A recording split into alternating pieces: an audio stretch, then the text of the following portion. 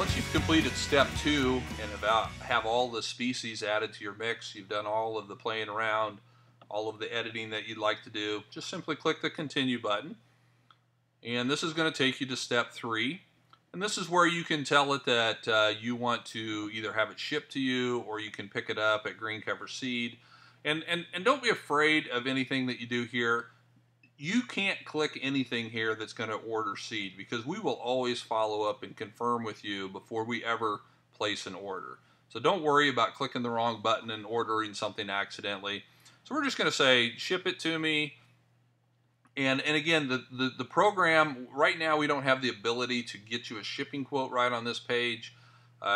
We would have to follow up with you on a shipping quote. So you can put in your address. I've got a couple default addresses here.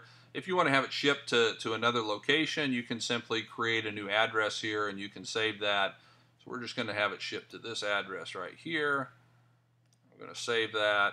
Oh, that's for a new address if I wanted to. So I'm going to ship it to here. And then down at the bottom, I'm just going to simply hit continue again. And here's the screen here where you can review.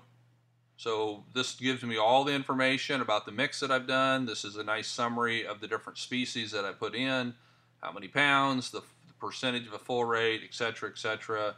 Shows me all of my scores, both for all these mix effects. It gives me all of the geographic information up here. And then down at the bottom of this page, you can either confirm and complete this, whereas if you click that, it's going to send us an email that we can follow up with you on and get you a shipping quote and see if you have any questions. Or you can click the button that says save for later. And if you save this for later, what it's going to do is it's going to allow us to come in and work with it later. So right now it put it in, my sample mix for summer grazing is right here.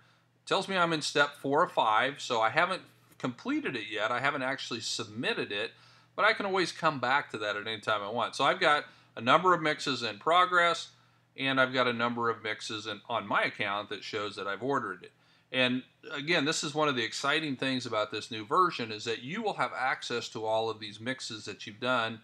Under the My Account tool, you can just simply go down here to where it says My Mixes, and it's going to bring up this screen where you will be able to access everything that you've done in the past. You can, if you had something from last year that you really liked, you can just bring that up and you can modify it, you can edit it, or you can just simply reorder it. Or if you want to bring up one that you've saved, like this one for example, we can just click on continue. It's going to bring up that same screen that we had, and now I can say I'm ready to confirm and complete this. And it's going to go through, it's going to finalize this mix. Again, you're not ordering the seed, you're just simply sending us an email saying, get me a shipping quote, I'm serious enough to talk about this. You've got an order number, we'll follow up with you on that. Then at this point, you can go back and you can look at your saved mixes, or you can start another new mix if you'd like to. So lots of good things there that you can do. And the ability to go in and edit these things after they've been done from either just recently or even from last year is going to be a real big benefit to this new version of SmartMix Calculator version 5.